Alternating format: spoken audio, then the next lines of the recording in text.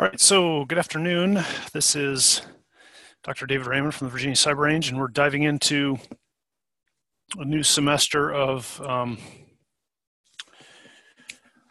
weekly workshops. So we're going to start out the semester with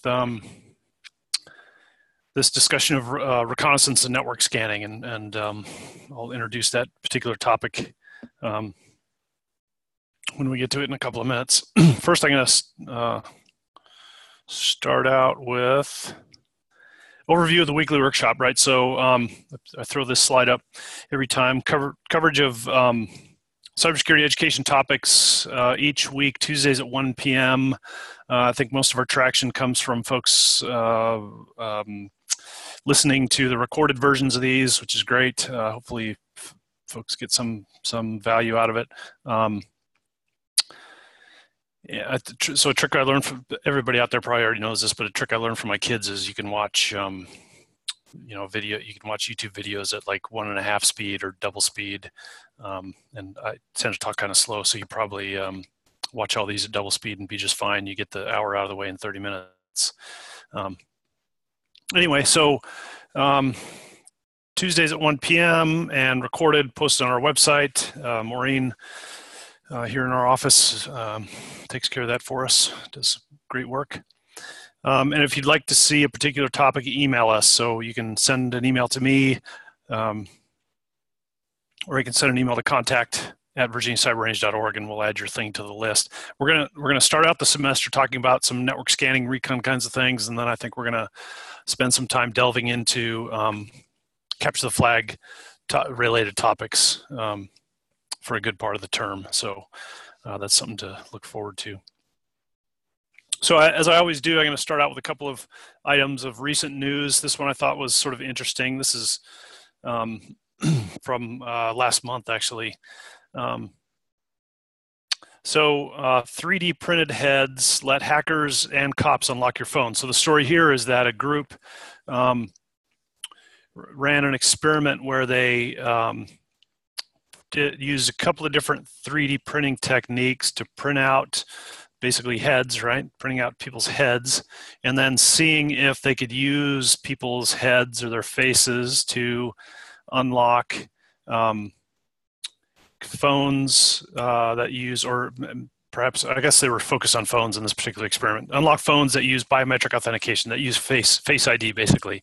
And so, the Face ID is good in that it generally would not get fooled with like a photograph, right? So you show a photograph to a 3D or to a face recognition system, and generally the face recognition system realizes that that's a two-dimensional image, and it's looking for a three-dimensional thing to scan, and so that generally does not work. So then, these folks thought, well, maybe if we could, create a 3D sort of photograph, right? Let's take this and do it in 3D and see if that works. And so they printed the heads using a 3D printer, and this picture on the left is a picture from the news story. It was on originally reported on Forbes, I guess, and I pulled it off this version of the story from this website TechCrunch. And so this is not the 3D printer that you probably have in your high schools or local maker spaces or whatever. Most consumer 3D printers use plastic filament that's in a spool, and it does this additive manufacturing thing where it lays out a layer at a time in plastic. Now there are some newer 3D printers that print with some more exotic materials. This particular kind of a 3D printer that they use in this experiment is different than that. It's actually layering layers of gypsum and then using a laser to solidify those layers of gypsum. So it's a little bit different than a spool of stuff that's spreading, that's heating up the material and then expecting the material to cool quickly as the next layer of the thing. So a little bit different 3D printing technology than maybe you're used to, but this is a fairly widely used 3D printing technique. And so what they did was they took a photograph of this person's head from different angles, and they were able to turn that into a 3D image, 3D file, and then they were able to print it, and then they did some cleanup. So here they're sort of cleaning it up, and they like painted. I guess they did some painting to make the hair dark and eyebrows dark and that kind of stuff. And then they tested that particular that 3D printed head against a variety of different telephones that use Face ID, and as it turned out in this particular experiment, it worked on all the Android phones that they tested. Did not work on the iPhone. So the newest iPhone, the iPhone 10, is the one that uses Face ID, and apparently it didn't work on the iPhone 10. It's in it.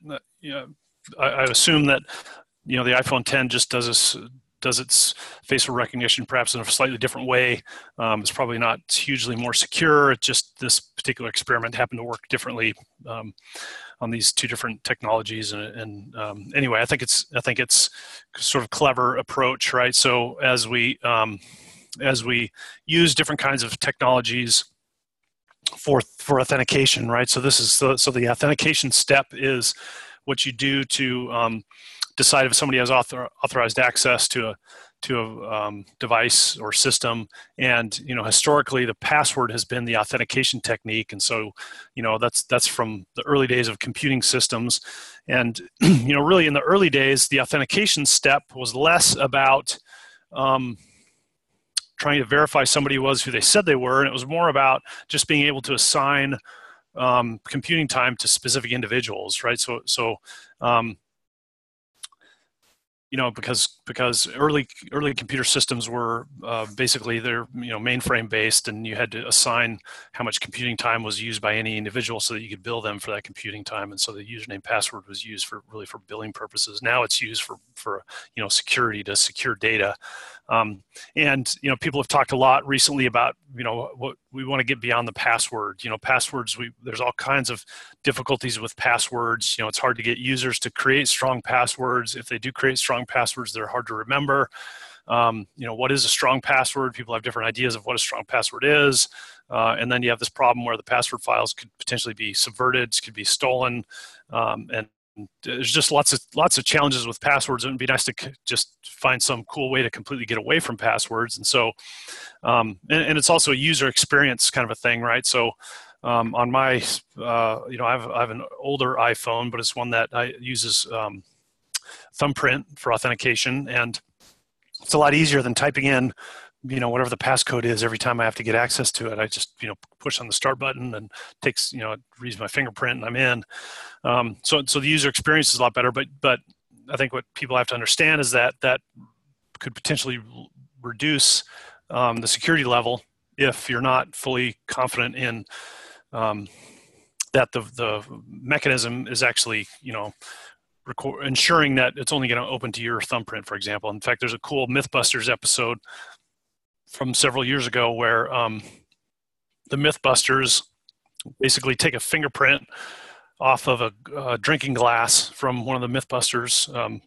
Grant Imahara is one of the guys that was on the old Mythbusters show, and so he used his thumbprint to associate with a couple of different thumbprint biometric devices. One was a door lock that you put on a thumbprint door lock, basically. So you put it on it was the whole locking mechanism on like an office door.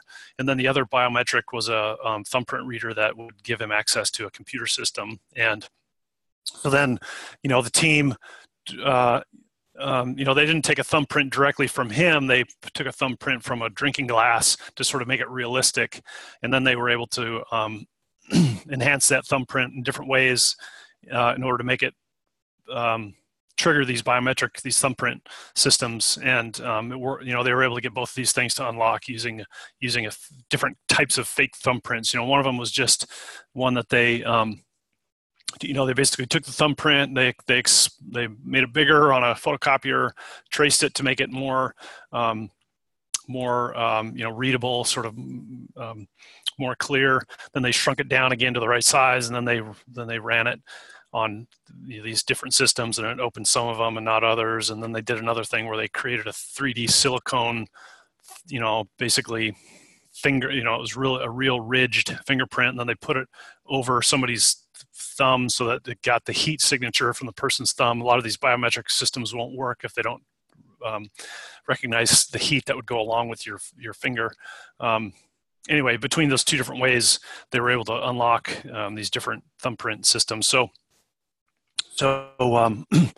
just be aware that these systems might be a little bit less secure than you might think they would be. So here's a side note I put on the bottom of this slide. Fifth Amendment can protect you. The Fifth Amendment protects you from having to hand over a passcode for your phone, right? So if you know, people who are arrested, Fifth Amendment protects them from self-incrimination, from saying things that will incriminate themselves. And if the police asks you for the passcode for your telephone, you can refuse to give that information, citing the Fifth Amendment. Historically, this has not been true for biometrics. So the police have been able to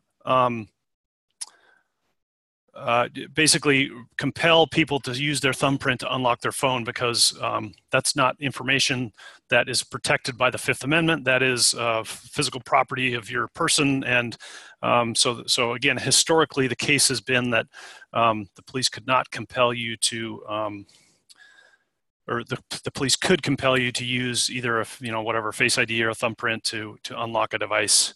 Where they wouldn't have been able to do that if you're just using a passcode entry. This actually just changed like yesterday, believe it or not. And I say changed, I should clarify and say that what actually happened was a federal judge in California made this ruling. Basically, there was a case before Judge Candace Westmore, who was being asked by prosecutors to basically issue a search warrant in which they asked him to compel individuals to use Face ID or other biometrics to unlock devices. And apparently this is a thing that has been routine in the past.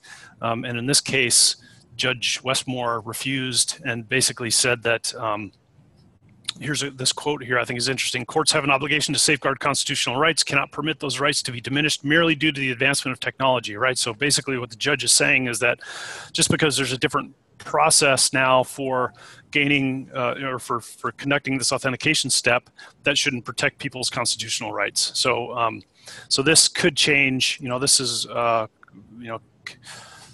could get overturned at some level, and we kind of go back to the way things were yesterday, which was the world in which police could have a warrant issued and cause you to have to use biometrics to unlock a device if that device is configured to do that.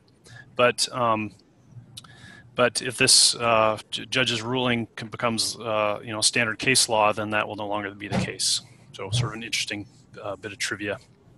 Somebody's not muted, so I'm going to mute people who are online here.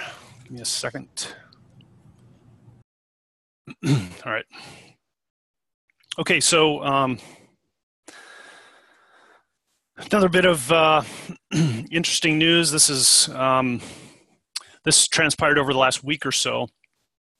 And I've talked about cryptocurrency once or twice before in these forums, and I probably should do a weekly workshop on blockchain and cryptocurrency. It's kind of interesting developments, just so people kind of have a basic understanding of how they work. This particular news item is about this cryptocurrency called Ethereum. So we've all, I'm sure, heard of Bitcoin. Bitcoin is the first cryptocurrency, and still, I'm sure, worth the most and probably the most popular.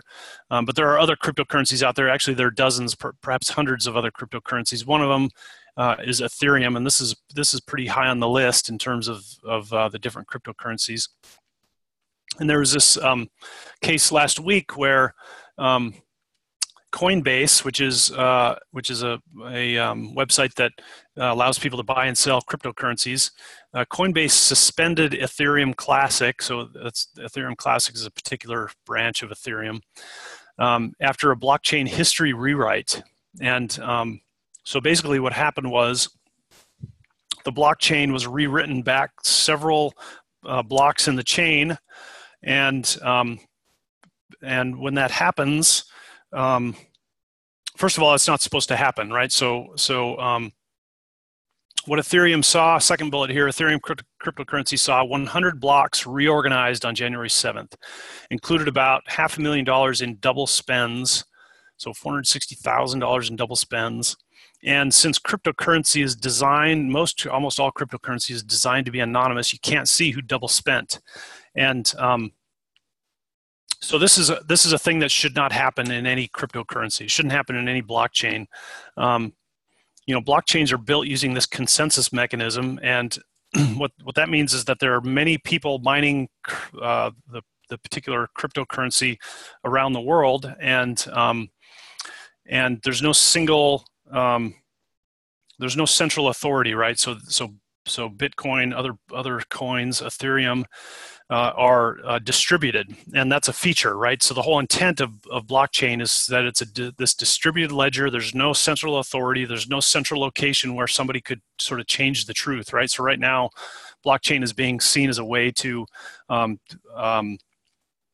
have complete open auditability by recording data in a way that's completely distributed, so no central authority could sort of change the records and say that something happened that didn't happen, or from a bank perspective, from a monetary perspective, they say, well, a bank could get hacked and somebody could change who has which money, and that could never happen in cryptocurrency because of this distributed ledger, right? This ledger is recorded by people all over the world, and that's generally true unless somebody owns more than half of the computing power that is devoted to creating that ledger.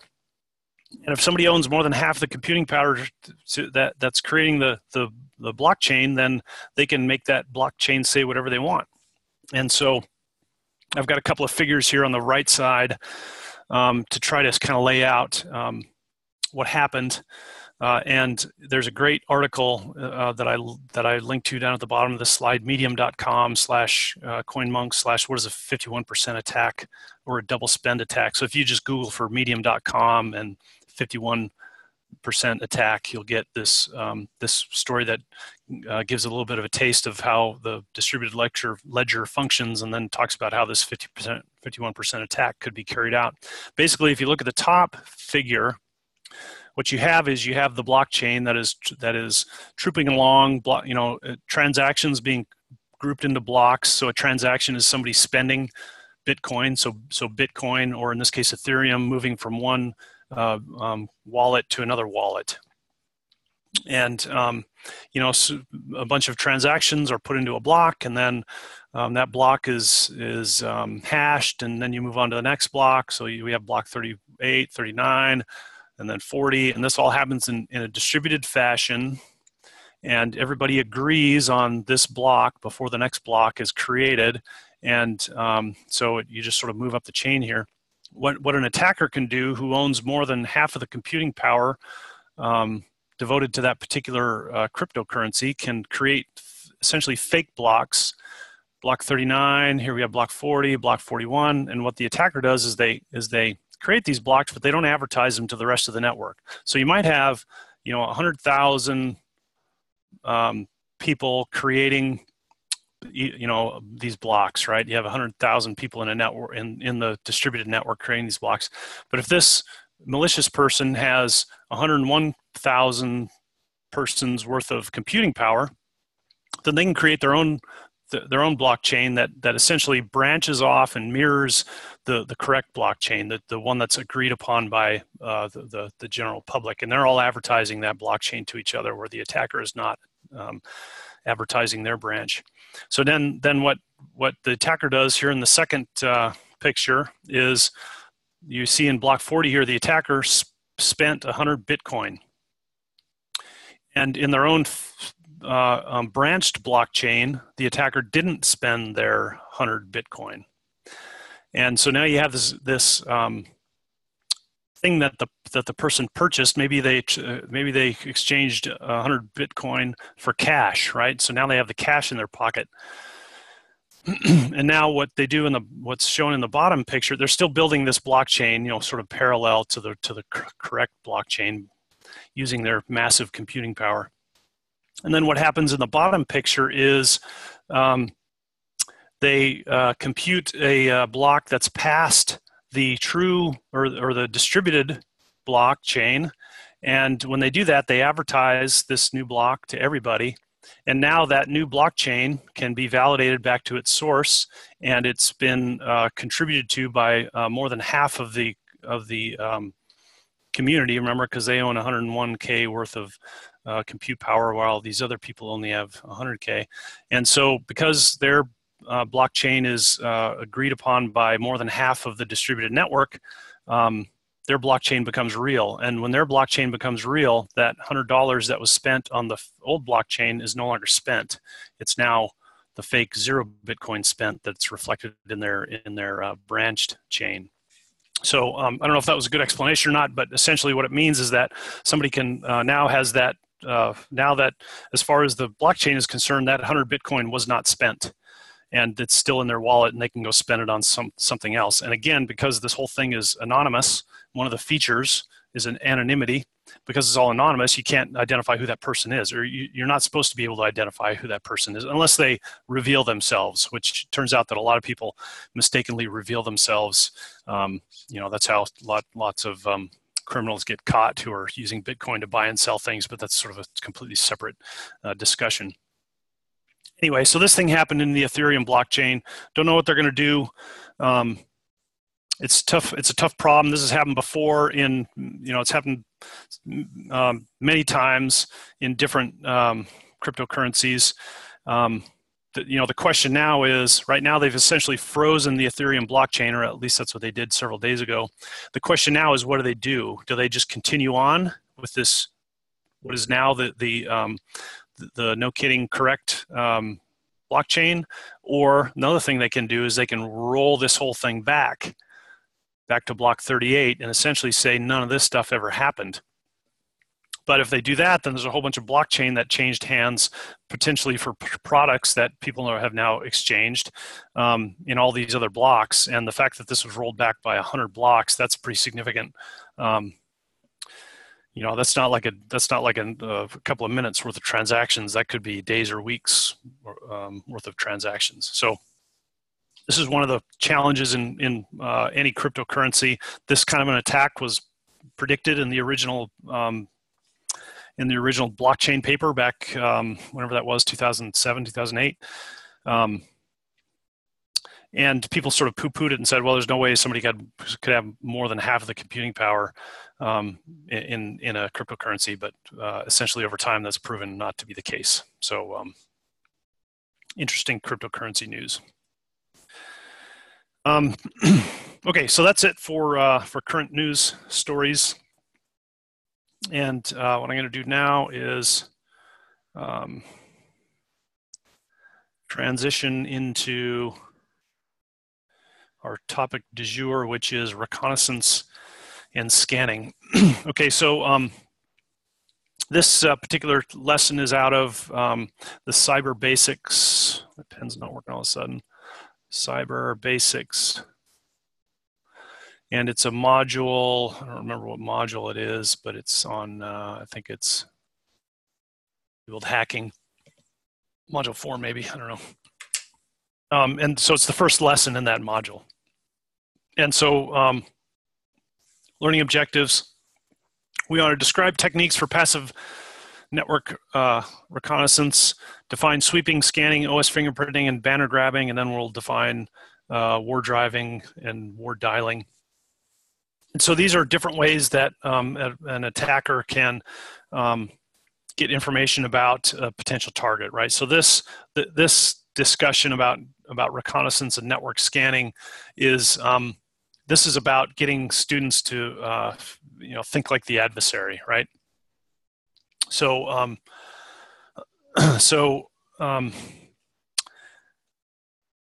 we think of, if somebody's going to attack a network, if we try to think about how somebody is going to come at our network, we think about the 5 P's: probe, penetrate, persist, propagate, and then profit. And here are the P's, right? Probe. First thing they're going to do is to conduct reconnaissance, and you can think of from a military perspective. So I'm have military background, and if you're going to conduct any sort of attack or defense, first thing you want to do is do some reconnaissance and understand, the terrain on which you're going to operate, understand your adversary, et cetera. And so this whole reconnaissance activity is about understanding the adversary. And in this case, again, we're taking this from an offensive perspective. We're thinking about how somebody might approach attacking my network. So first step is to do this passive and active reconnaissance, and then we're going to try to penetrate the network. We're going to try to gain persistence. We're going to propagate. That means to branch out to other portions of the network, and then we're going to achieve some goals. But the focus of today is the reconnaissance. Hey, what are we going to recon? Right? We're going to conduct reconnaissance. What does that mean? Well, if you're thinking, if you were to put yourself in an attacker's perspective, you want to gain unauthorized access to, maybe a bank's network. So you're a bad guy. You're going to rob a bank using their network. What information might be useful in order for you to do that? Well, there's lots of information about the organization that you might find useful. Names of people in the organization, phone numbers, email addresses. What are those going to be used for? Well, those are all great for social engineering, right? If you want to trick somebody's administrative assistant into changing or into giving you their boss's password, for example, or you want to trick the IT guy into changing the CEO's password. If you want to, there's lots of different social engineering attacks that you might perpetuate by gaining information about names, phone numbers, email addresses, and just who's who in the organization. Diagrams of the network, procedures and policies. What policies are in place that you might be able to circumvent. Hacking is thinking all about how to get around some problem, and some of those problems are technical problems, and some of those problems are related to policy and standard operating procedures and that kind of stuff. So information about the organization is helpful to have, and I'll give just one example of this sort of an attack based on this information being perpetuated here at the university, here at Virginia Tech. We've seen several of these attacks recently, and I'm going to pull up a slide here that I'm going to use in a talk I have to give later this week, if I can find my slide. So here's an email that was received by somebody in the organization. So this particular one is from September. We had reports of several of these over the holidays. This is an email to an entire department, and the sender was the department head. It wasn't really the department head, but the sender's email address was spoofed. The sending address was spoofed, which is not too hard to pull off. And this is what this email starts out like this: I'm in a meeting right now. I'm contacting you. I should have called you. Phone was not allowed during the meeting. I need you to help me on something very important right away. And then when people answer this, which we had people answer this, what do you need? The attacker comes back and says, I need you to go buy gift cards. I need you to go buy Amazon gift cards and whatever. They'll specify the kinds of gift cards. And then when you get them, I need you to give me the numbers off the gift cards so that I can use them right away. And so what does an attacker have to do to pull something off like this? Well, they certainly want to make the person think that they're being asked to do this by somebody in their food chain, right? Somebody that they report to or somebody important in the organization. So they select people that have authority in a particular organization. And in this case, there were a couple of academic departments at the university that this happened to, and some other offices. And so that requires a certain level of reconnaissance, right? By somebody by an attacker to do this analysis of the organization and try to figure out who's who, and who might somebody listen to and follow those kinds of instructions. So organizational information is important a lot of times. You also want to know What kinds of computers are used in the organization, what operating systems are used, the version numbers, the patch levels. And why do you want to know that? Well, if you're going to attack a computer system based on particular vulnerabilities, then you need to know what computer systems are used in the organization. So at some universities, they use, like at Virginia Tech, for example, we use lots of Windows systems, we use lots of Mac systems, and they're used for different things, right? So departments and offices, some of them are sort of more Mac oriented, some of them are more Windows oriented. And if you're going to attack a particular department, you don't want to waste your Mac exploits on Windows vulnerabilities, because it'll never work. So if you're going to attack an organization, helps to know what operating systems they use, and it's super helpful to know what version of the operating system. So are they using Windows 10 or Windows 7, or are they still using Windows XP, which, believe it or not, lots of people still are. And what's the patch level? Have they been patched recently? And then what services are offered within the organization, right? Do they have a website? Do they set up SSH on their servers so that people can get access to them remotely? Do they have SQL servers, database servers? What services are being offered? And then if you can find out what the version of that particular service is and what the patch level is, that's pretty useful. And we'll talk about how to get some of that information. And then how's the network laid out, right? What rules are on their firewall?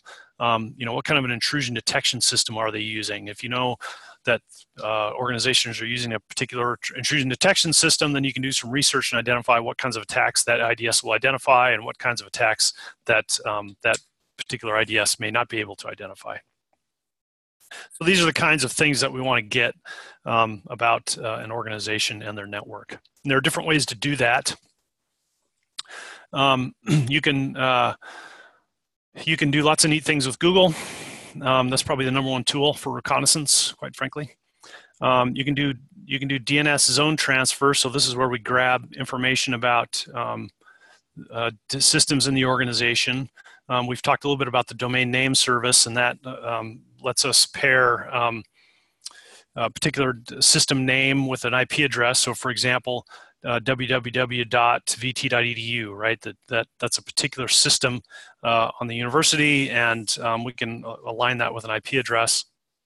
If I can do a DNS zone transfer of the Virginia Tech DNS zone, then I can get the IP address and name of every system in that DNS, essentially all the servers that are on the university, of which there are many, many hundreds.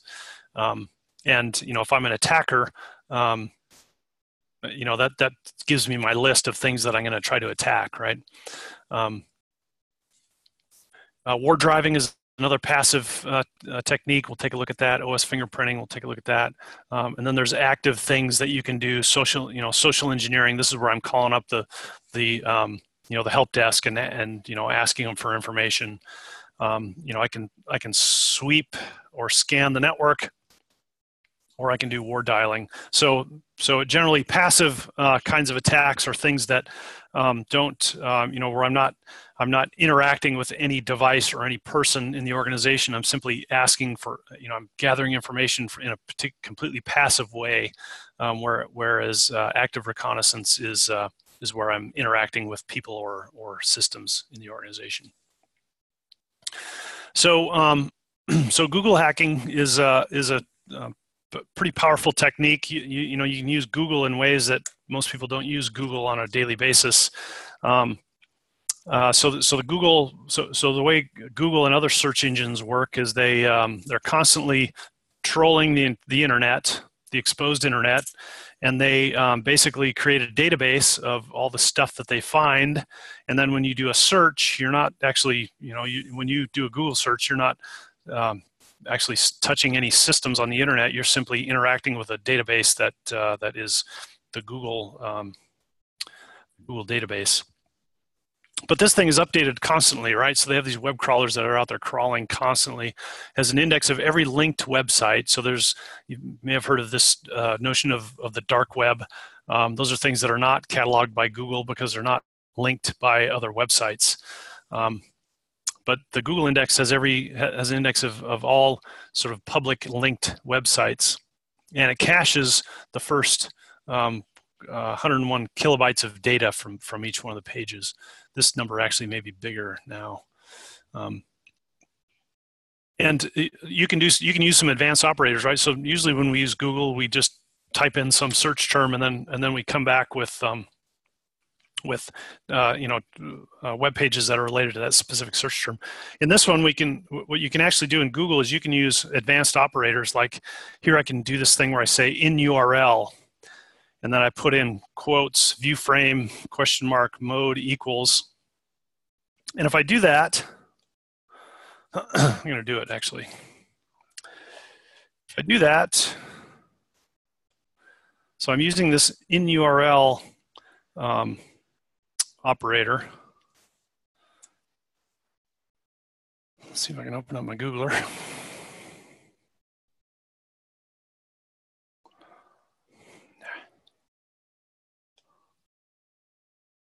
All right, here's Google, and I'm going to paste that in there. And so here's what I get. This very top link returned to me. This is an IP address, 184.132.183.2.8.12. The 4000 is the port number. And if I click on that, this is somebody's webcam in their yard. Wow, that's kind of creepy. I'm going to close that. Anyway, that's you can find stuff like this. I'm sure there's more of these. I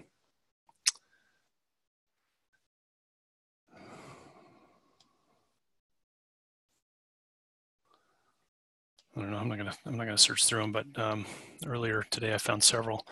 Yeah, so that was somebody's webcam in their backyard, right? And if you knew the IP range in which you wanted to search, then you could search for all IP cameras in a specific range of IP addresses. For example, which could give you some really interesting data. I mean, you might be able to get back the webcams that monitor the front entrance, and then once you know the computer that runs the webcam that monitors the front entrance of the bank, then maybe you could do something to subvert that computer and cause that webcam to stop functioning. So kind of interesting. Lots of different Google hacking you can do. There are a couple of different websites that provide more information about Google hacking, but if you Google hacking, you might find a lot of stuff. So at the bottom here, I list this particular website, offensivesecurity.com, community projects, Google hacking database. And this provides lots of these different Google hacks. That's just one of them. Google, lots of great information. Okay, there's this project called Shodan that catalogs things that are not websites. So it will find things like it'll find IP cameras, like I was just able to pull up in Google. It can find things like industrial control systems that are connected to the internet. So industrial control systems are things like HVAC systems in a building, or monitoring systems for power generation sites. All kinds of different things like that.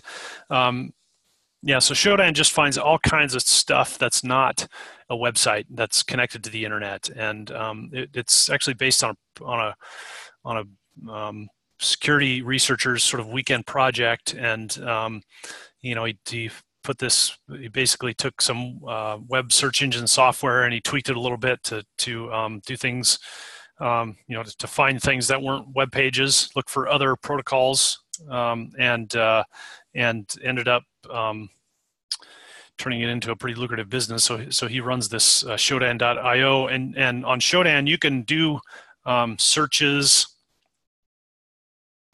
yourself for free. So you can do like low volume searches for free. But if you want to do lots of searches, then you have to pay for an account. So search engine for Internet of Things, search engine for security, search engine for whatever else. And so one way that this might be useful to an organization is I might put in vt.edu, for example, and I can search and I can find things that are not web pages that are on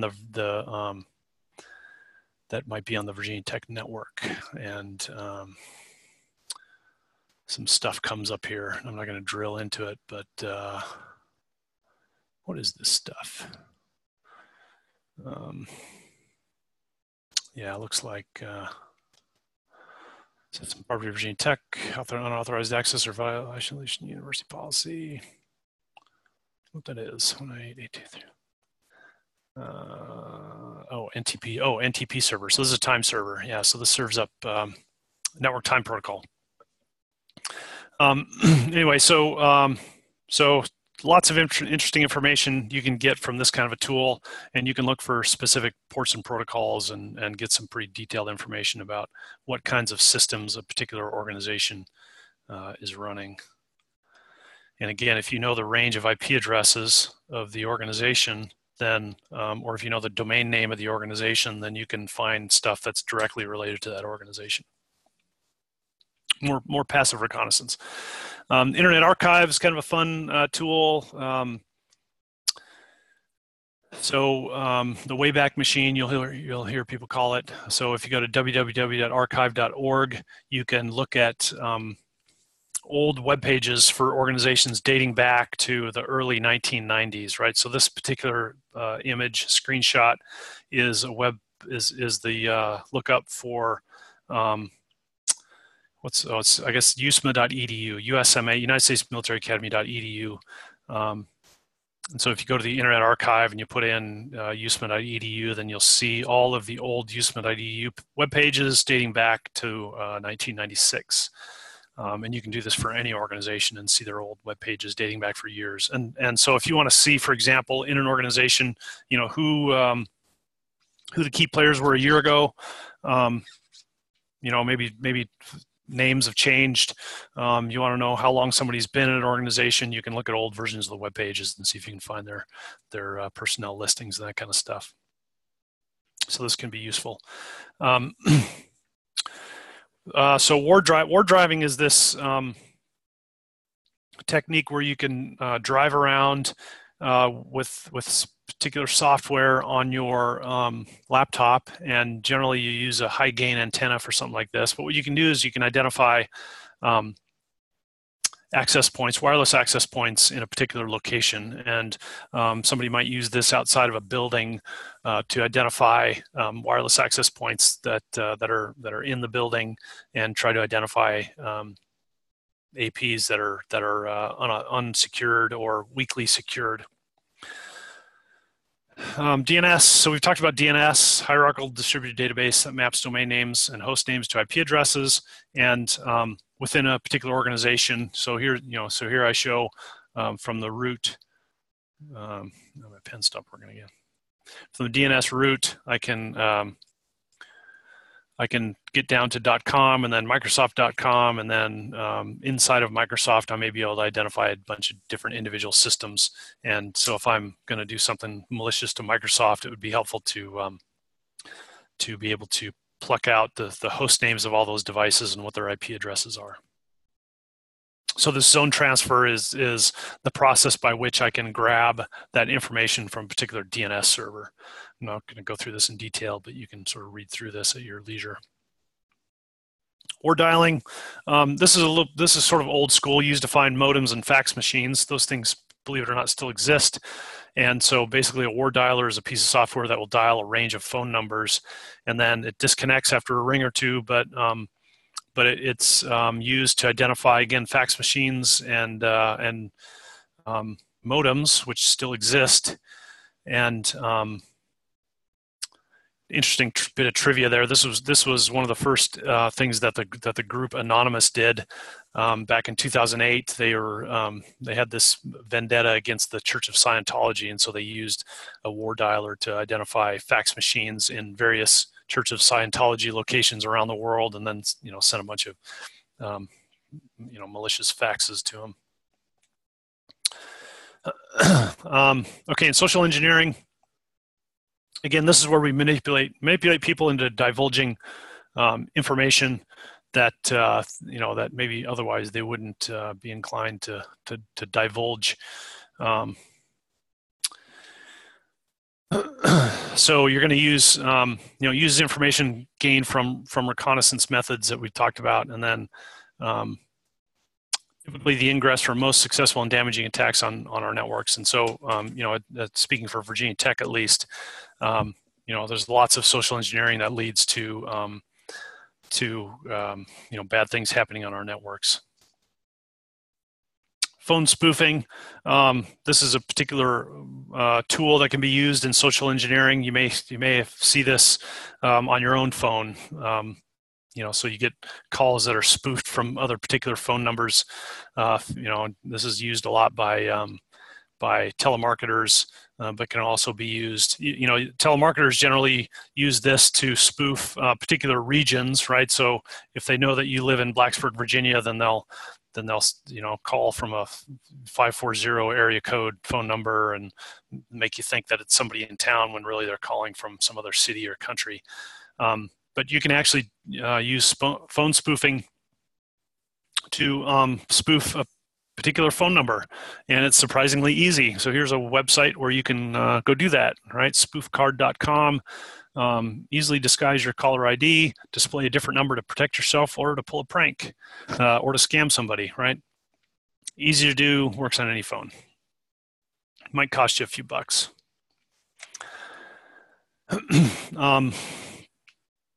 So now we'll talk about some active scanning techniques. I'm gonna try to wrap this up before too long. But you can reach out and try to touch systems on a network using a tool like a ping, ICMP ping. And let me pull up a command. Pull up a terminal window. So here I'm in Windows, and I'm on a terminal, and I'm gonna ping www.cnn.com. And what I get back is this tells me that system is alive and answering requests for some service. In this case, I'm just sending it I'm just basically asking if it's alive. Okay, so how could this be useful to an attacker? Well, I can ping particular IP addresses, and if I know the range of IP addresses that a organization uses, then I can ping each one of those IP addresses in succession, and with that I can identify live systems on the network, and any system that's a live system is something that I can explore further to try to attack. So ping can be useful to identify live systems on a network.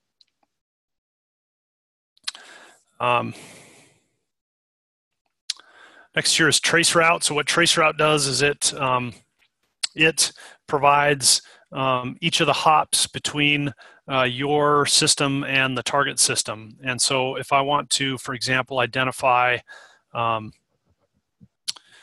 what's the ISP that's, what's the next hop out of a particular organization's network, I can do a trace route and identify each hop between me and the target system, and I know somebody in between me and them that I may be able to subvert or use to eavesdrop on communications or whatever. So this screenshot is from a trace route against Microsoft.com.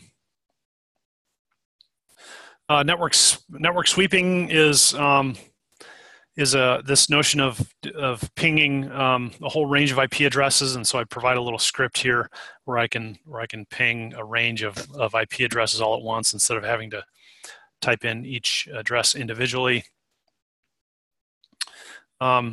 Scanning is so we know that individual systems are identified by individual IP addresses, and different services are identified by identify port numbers on those IP addresses. And so if I know active IP addresses in a particular network, then I can use tools to do a port scan. And with those port scans, I can identify live hosts, or I can identify services that are running on those IP addresses. So I can figure out which systems are might be web servers. I can figure out which systems might be database servers, or SSH, secure shell servers, or protocols, services that the organization may not want me to know. And the primary tool that we use to do these kinds of scans is called Nmap, Network Map, full service tool for active scanning of networks. This, like many of the tools that we talk about, is it can be used for malicious purposes, or that can be used for by people who are troubleshooting the network to fix problems and that kind of stuff. I mean, the ping command is used by network system administrators constantly. When you're configuring a network, or if you're trying to troubleshoot a problem in a network, then the first thing you're going to try to do is ping the host that you're trying to get to and make sure that it's alive and answering. And then then after that, you might do an Nmap scan with some different flags to try to identify whether the web server you're trying to get to is still alive or not. So these are all tools that are used by sysadmins on a regular basis to do things they should be doing, but they can also be used, of course, for malicious purposes by malicious people, or by penetration testers who are getting paid to test the security of other people's network. So we'll do some hands-on Nmap next week. I'm not going to do that right now. All kinds of different Nmap scans you can do, and doing different kinds of scans can give you different kinds of information about a particular network. OS fingerprinting is this way that you can identify specific operating systems that are running on a computer that you're interacting with. And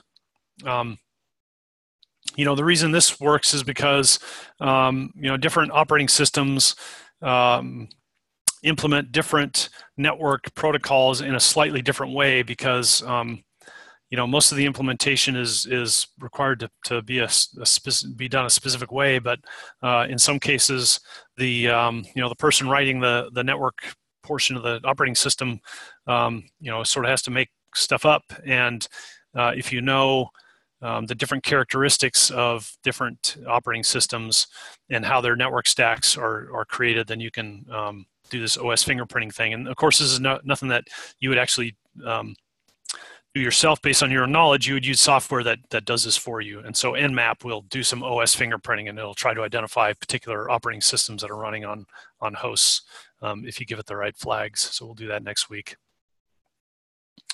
And then banner grabbing is where the interaction between a web server and a web client, for example, exchanges some information about the browser. So when you connect to a website, the browser tells it information about the computer system and about the browser that's being used. And so you may have noticed that sometimes you go to a website and it knows what browser you're using, or it knows what operating system you're using. Like if you go to a software download site, it'll say, oh, you need the Windows version of this, or you need the Mac version of this. That's because your web browser is telling them that. The same is true in the other direction. So when you connect to a web server, the server tells the browser information about the server, because it may help the browser interact with the server a little bit more efficiently. So here's an example of that. Here's me doing a banner grab against a web server that I maintain. And in the banner here, it says the server is Apache 2.4.10, which is a particular web server software. And that Apache web server software is running on an Ubuntu system. So for an attacker, that's a lot of good information. I know that not only that this is Apache web server, but I know the specific version of Apache that's running. And so I can then tailor an attack against that specific software and that specific version. So a lot of people, when they spin up their web servers, they'll actually change the configuration of their web server to spit out false information in the banners. Okay, and that wraps it for the week. And I'm almost right on time, which is unusual. So Thanks for joining us today. It was all about sort of talking through reconnaissance and scanning. You know, why you might do it, in what context an attacker might use these kinds of techniques against you. And then what we'll do next week is we'll spend a little bit of time doing, using some of these in a hands-on way. So we'll do some hands-on Nmap scans and other kinds of scans using Virginia Cyber Range systems. And then following that, we'll start getting into web server or web application attacks. All right, so thanks for joining us. See you next week.